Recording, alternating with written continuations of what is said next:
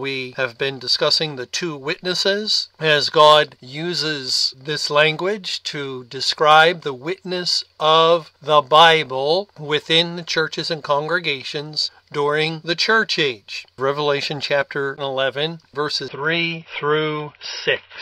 They were the two olive trees, the two candlesticks standing before the God of the earth. The idea is that the true believers have the Holy Spirit flowing in them, and therefore they are prophesying in accord with the two witnesses, Moses and Elijah, that represent the Bible, the Word of God. The true believers are closely identifying with the Word of God.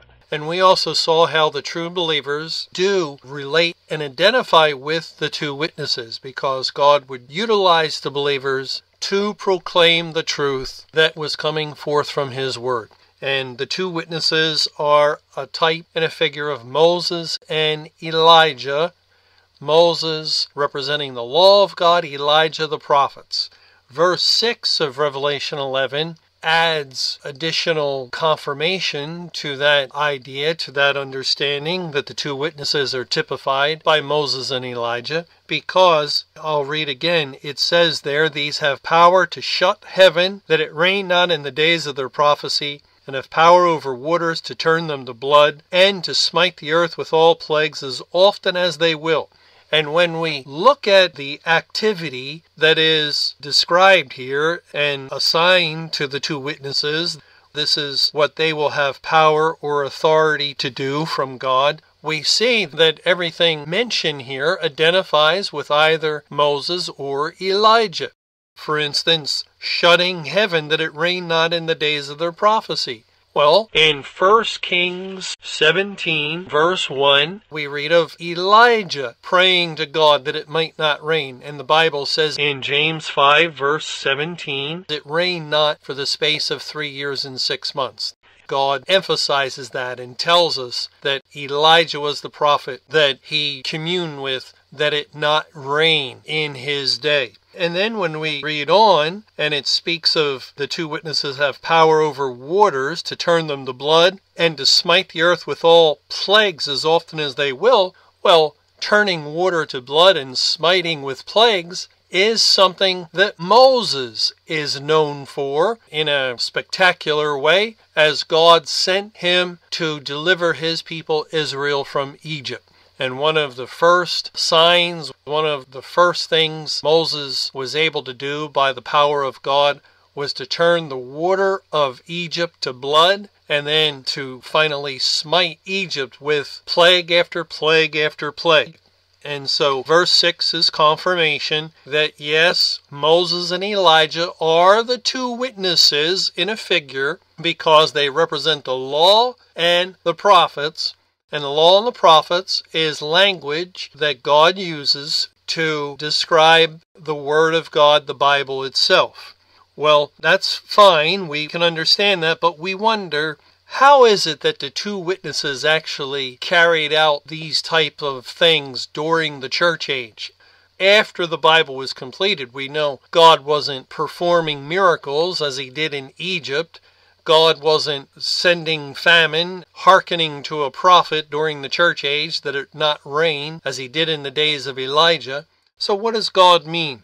Well, I think that this can be understood this way, that when the Bible declares truth, that reveals falsehood.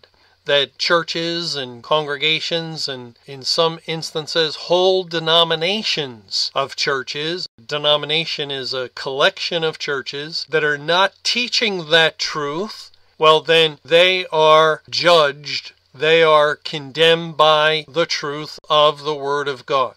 Now a good example of this that maybe some of you may remember, maybe a few, is the open forum program that Mr. Camping at Family Radio taught for about 50 years.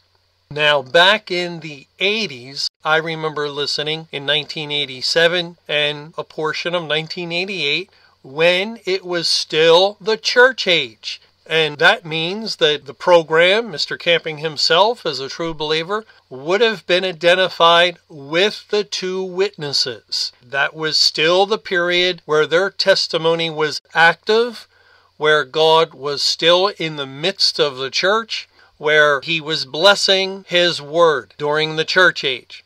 And so now, during that program, a person would call up and they would say, I think that speaking in tongues is for today. And then Mr. Camping would go to the Bible to prove, no, speaking in tongues, if it were true, would be divine revelation coming from God. And look here in Revelation 22, verses 18 and 19. It says, you are not to add to the words of this book or subtract from the words of this book. If you do add to them, then the plagues written herein will be added to you. In other words, if anyone thinks that God is still bringing divine revelation through a dream or a vision or a tongue, then they are in essence adding to the Bible, and the Bible thereby condemns them. They have dared to add a word to the completed word of God, and so the plagues written herein are upon them. And you see, in effect, what that did was it turned the waters of tongues churches to blood. Now people would know, oh, I'm never going to that church. They have another gospel. They're under the wrath of God, and so forth. And also, as Revelation 22 again says, the plagues written herein are added to you if you add or subtract. And so it was as though they were plagued. And that is basically what this verse is talking about, that the two witnesses had power to turn waters to blood and to smite the earth with all plagues as often as they would. If any church went astray, if any denomination thought that they became the foundation of truth, that they were the determiners of what is true and what is not, and if any added or took away from the Word of God, then it was as if the two witnesses, the Word of God, condemned them and turned their waters to blood and smote them with a plague.